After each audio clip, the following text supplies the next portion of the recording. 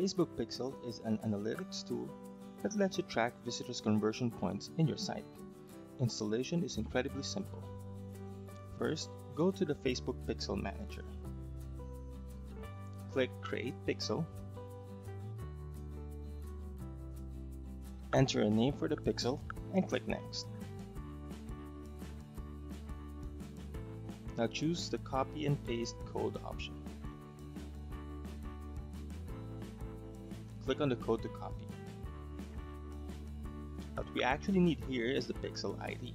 Paste the entire code in the text editor and copy the ID only. In this example, this is the ID. Now, on the site editor, click Settings, then Show Advanced.